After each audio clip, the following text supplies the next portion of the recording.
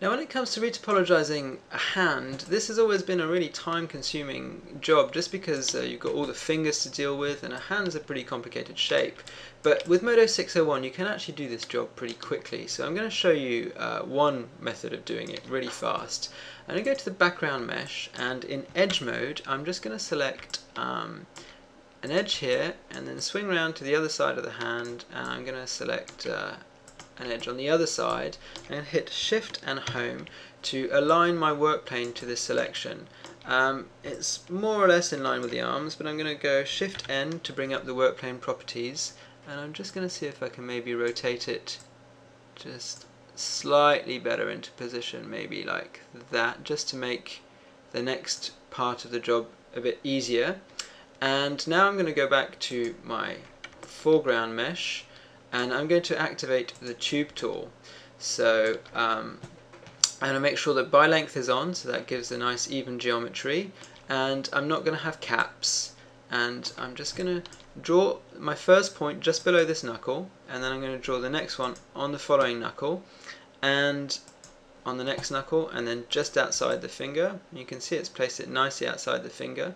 Now you can interactively change the radius of the tube, so all you need is for it to just be slightly bigger than the fingers. You can also change the number of sides and segments. So I'm actually going to go down to 6 sides because I think for fingers that's more sensible. Keep the segments at 2.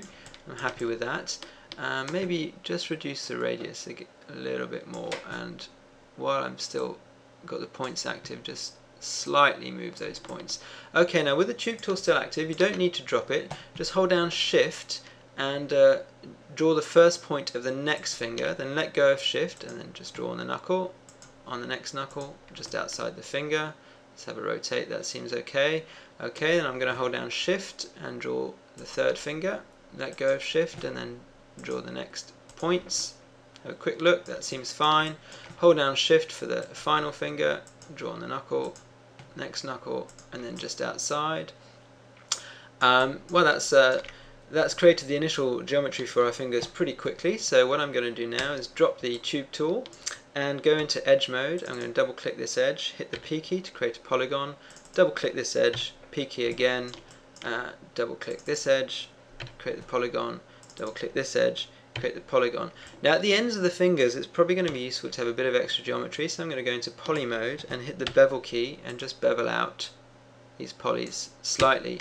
Now what we need to do is these n-gons need to be turned into quads. You could do it manually with the cut tool, but there's a new command in Modo 601 which is convert to quadrangle. So if I hit that now, you can see it's going to split these polys into quads. So it works on 6-sided polys and 8-sided polys like these really well. Now I'm going to deselect everything, and from the topology tab I'm going to activate the smooth tool to conform these new polygons to the underlying geometry. So I'm going to drag in the viewport. Now you can see that there's this sort of weird thing going on here, but that's not a problem. Keep the smooth tool active and just drag on the problem areas until they smooth out, and you can see now it's conformed perfectly to the fingers. So I am going to drop the smooth tool and I'm going to hit the end key to reset my work plane, and we can move on to the next part of the retopology.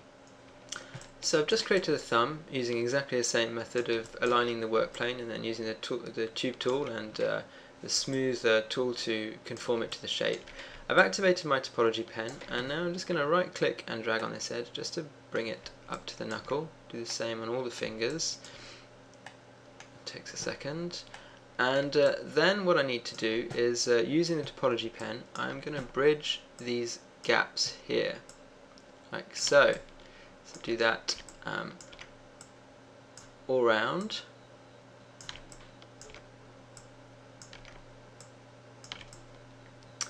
And now that we've essentially joined up the fingers to the hand, just drag out the new edges so they conform to the shape of the hand. And now what I need to do is to, if I shift and right click, just drag out some new edges out into the hand. Let me just drag this out here. And for now we're not going to worry too much about the topology. I'm just going to keep it to simple quads. we're obviously going to need to reduce the number of edges as we go up the hand, but I think for now it's easier just to create the new geometry and then think about reducing it later on. So I'm just going to pause the video while I do exactly the same thing on the other side. So I've created a strip of polys coming off the fingers by simply just shift dragging the polys from the fingers out into the hand. And now what I'm going to do is I'm just going to move these edges here that define the edge of the thumb and then just bring them out to the base of the thumb so that I can connect them with the geometry that I'm going to create for the hand. So once I'm happy with that, I'm going to shift right click to drag out this whole edge out here, and connect this vertex to the thumb and zoom in here and connect this vertex to the base of the thumb, so that now it's going to create this corner shape here, and I can create another strip that starts from this corner and flows along here. Let me just quickly get the topology in shape.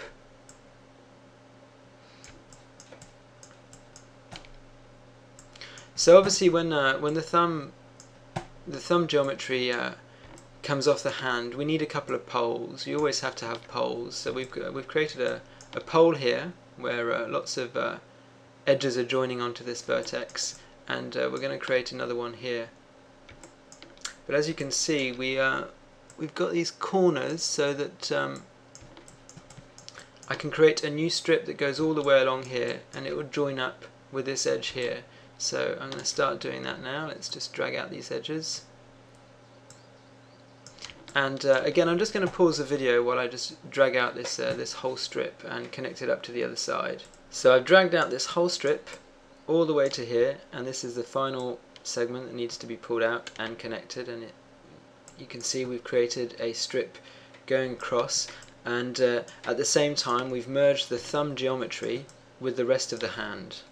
So having done that, what I want to do is to create the geometry for the arm. So what I'm going to do is just sort of align my view with the arm and hit Control Home to align the workplane to the view, and let's see how it lines up. It's more or less there. I'm just going to use page up to just shift it down slightly, and maybe shift end just to try and get it nicely rotated just by tweaking the rotation values. Obviously it's in world space, it can be a little bit fiddly, but it doesn't need to be perfect, it just needs to be sort of more or less there. And just as before, I'm going to activate my tube tool, and similar settings to before. Actually, I might increase the sides to, let's say, 10, and the segments to 4 this time. Obviously the radius is going to need to be bigger, but I'll do that interactively. So I'm going to draw a point on the shoulder, draw a point on the elbow, and draw a point on the wrist, and now I'm going to increase my radius so that it's bigger than the arm. I think I'm more or less happy with the number of loops and sides, so I'm going to drop the tool and I'm going to double click on this to select it, activate my smooth tool and conform the geometry to the underlying mesh. And now I'm going to hit end to reset my work plane. So obviously the number of edges between the arm and the hand isn't going to match at the moment, so we need to reduce the level of geometry on the hand so that it can connect up to the arm. So I'm going to go into edge mode, just double click on this loop just to see what we've got, and we've got 20 edges, and here we've got 10 edges. So obviously we need to halve the number of edges coming onto the hand so that we can bridge it over or connect it over to the arm. So I'm going to activate the topology pen, shift right click on this loop and just massage my geometry slightly. Now you can see that it's if you're zoomed out with the topology pen, it can sort of try and snap vertices. You might not want that, so if you know that you're not going to be doing any welding, it might actually be easier just to use the topology tweak tool rather than the topology pen, because then you can literally just move elements without ever welding, so that can make your life a little bit easier. So what I need to do is to get rid of 10 of the edges that define the boundary of this hand. So I'm actually going to do this with sort of regular modeling tools. So I'm going to switch to the modeling tab and hold Control-6 to bring up the pie menu, make my background mesh invisible, and hit Shift-Tab to go into SDS mode. And now what I want to do is to use the cut tool to cut some new edges. So I'm going to start from this vertex, cut here, and on that vertex, and then cut here to make this sort of triangular shape. And I need to leave a gap of one edge, and I'm going to hold down Shift and make a new cut here, here, and here to make another triangle here. I'm going to drop my cut tool and hit 2 to go into edge mode, select these two edges, hit backspace to delete them, and you can see that it's turned these polygons into sort of triangular shaped quads. We've got triangles either side, but they're very easy to get rid of. If I just double click on this entire loop and delete it, you can see that now the whole strip is down to quads. So I'm going to do the same here. Let's delete this loop and do the same with this loop. You can see it's all quads again, and finally do this one here. And now we're back to all quads on this on the top of the hand here. So if I double click on the edge loop at the top now, we can see that we've got 16 edges now, so we've got rid of 4 loops, which is pretty good. And so what we need to do is to look at the bottom of the hand and see where we can make a similar kind of cut. Now because we've got this pole here, we don't want to cut anything too close to that, because basically we're gonna run into topology problems. So I would steer clear of that, but maybe activate the cut tool and cut from this vertex to this vertex to this vertex, and then hold. We need a gap of 1, so let's see, we need to leave one edge basically, so let's hold down Shift, cut here, here, and here, and then drop the cut tool, and just as before, go into edge mode, delete these middle edges, and now we just got to get rid of the triangles either side. So if I double click, oh no, can't double click, but let's just select these edges, hit backspace, select these edges, hit backspace, do the same up here, and up here, get rid of all the triangles, and now we should be back to all quads. And if I double click here, we're down to 12 edges, so there's just 2 more edges to get rid of. I'm also just going to bring up the lists and just make sure that if I go to the info and statistics and polygons by vertex, just to make sure that there's no triangles or n-gons, we're still in all quads. It's good to have this open and just keep an eye on it in case you accidentally make triangles and n-gons as you go along. So to get rid of the last 2 edges, I'm going to go back to the topology tab and activate my topology pen, and I'm going to do this sort of as I go along. So if I shift and right click on this edge, I should be able to, actually before I do that, let me shift out of SDS mode, because when working with a topology pen it's much easier. So topology pen, shift right click, let's drag out the topology here and then connect this up. So we've only got 2 edges to get rid of. It should be pretty easy to do that. So there's quite a lot of edges around here. One thing to do actually that's quite sensible is just to try and line up the edges that you want to connect in the first place. So that gives you a good idea of where you can delete things sort of conveniently, so that you then don't have to jump through hoops to make the connection. So everything is lining up quite nicely. So I think the best place to get rid of an edge is around this thumb area. So we're going to do this with a method I showed right at the start. I'm just going to control click on here to create an n-gon here, and I'm just going to snap this to this, and then I'm going to find a good edge to connect. So let's just connect this, drop the topology pen, and double click on this loop to select everything, and just deselect by holding down Control these 2 edges, and then simply run the bridge tool, and there you go.